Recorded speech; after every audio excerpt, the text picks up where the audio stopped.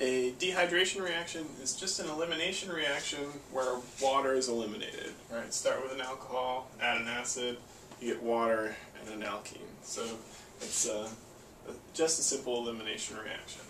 And so we're starting with our alcohol. We add acid. Trick to writing it: acid is a source of H+.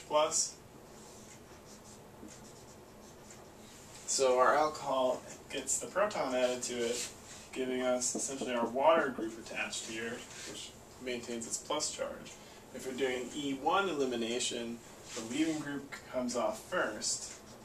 Right, so the carbon-oxygen bond breaks, which is going to give us water. Just here, it was plus charge, but it gained those electrons, so it's just neutral water.